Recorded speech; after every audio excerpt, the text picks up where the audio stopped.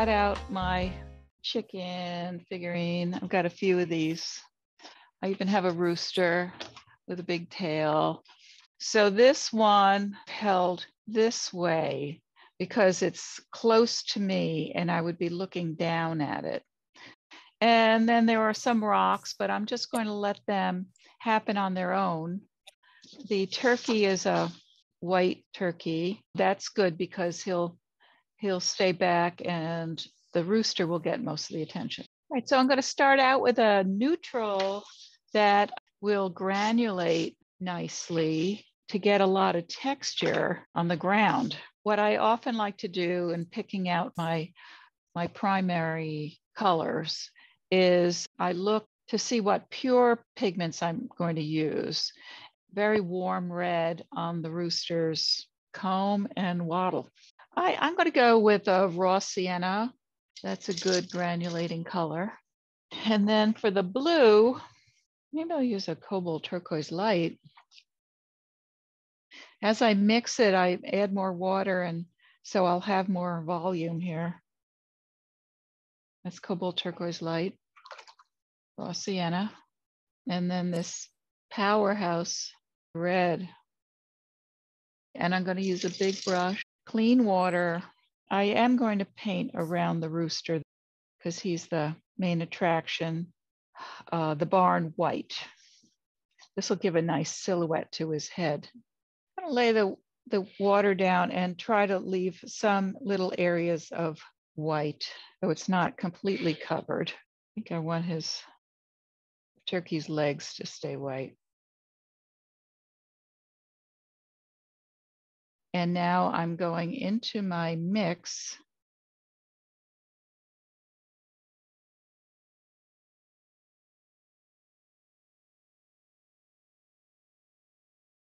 So it's already separating, which is really cool. Just don't want to get hard edges. So I keep dipping my brush into some clean water and back into my mix. And I'm running out of my mix. And I'm going to add more water as I go up here. I'm going to take a smaller brush, maybe a little cerulean instead of this full turquoise light, just for a little detail back here. I want this to be very mottled. This is that cerulean. Now I don't care about blooms because there's a shadow here.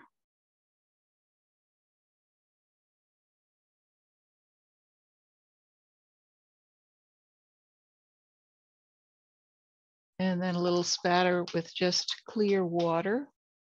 So I'm getting these little blooms. I'm going to mix cad scarlet and cerulean. Oh, that's a nice color. I'm going to take my atomizer. And now I'm going to take a stiff bristle brush and I'm just going to make horizontal strokes over my spatter so they're not all polka dots.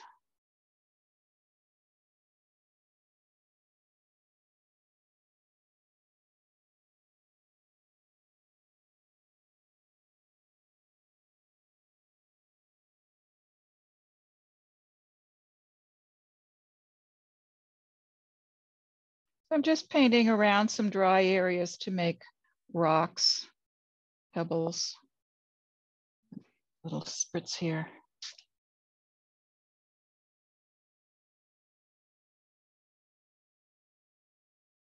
Okay, I'm going to put a little blue sky in over here. And I'm going to use, I think I'll use cobalt for that. Okay, so this will be my far away green, cobalt and raw sienna. And it's going to be nice and blurry where it meets the sky. Green, maybe a touch of sap just to make it greener with cobalt. These are pine trees.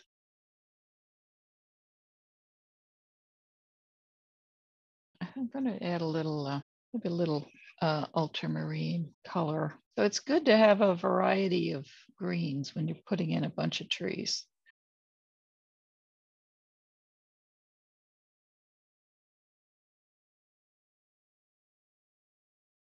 Bring some trunks down. So even though they're trunks, I'm not going to reach for some brown, as long as you just have to be dark. And see how I'm leaving little little bits of air coming through here. I'm taking just a wet brush. Well, I had a lot of fun up here in this corner. I'm happy with my little landscape.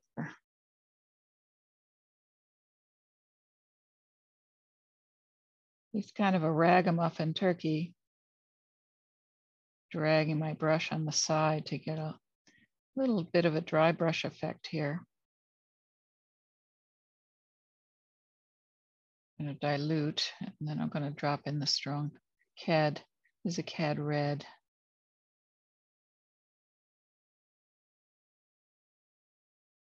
All right, I might start with the comb on the rooster. So I'm not starting with dense pigment here, even though I want it to be very bright. I'm wetting it with a more dilute mix, and then I'm going to drop in the strong pigment while it's wet. So this way it's not all the same value and intensity. You don't see it in this picture, but in some of the other pictures, maybe a little bit there, you see this teal green color.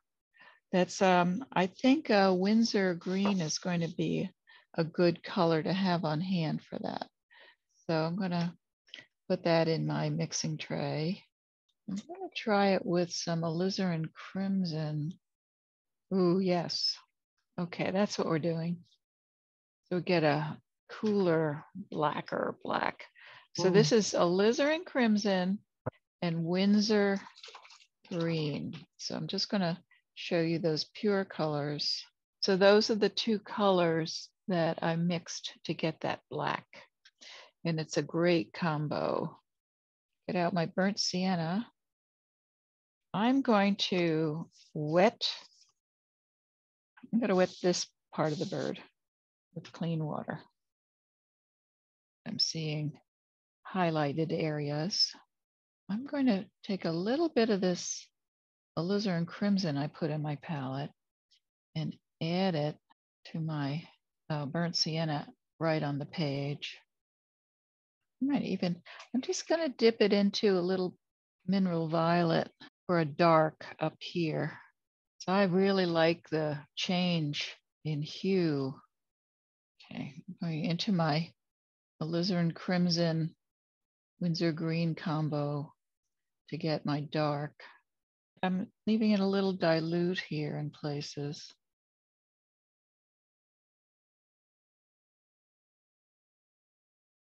So I'm varying the proportions of the green and the alizarin where I see a little iridescence. Now I'm going to put in another section of this intense reddish, brownish color.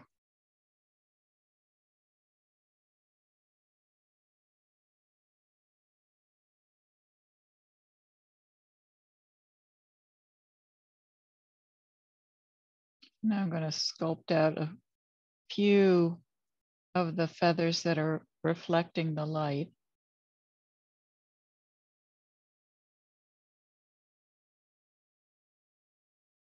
Now I'm trying to get that teal look on the feathers, and then I could go over again, putting black in.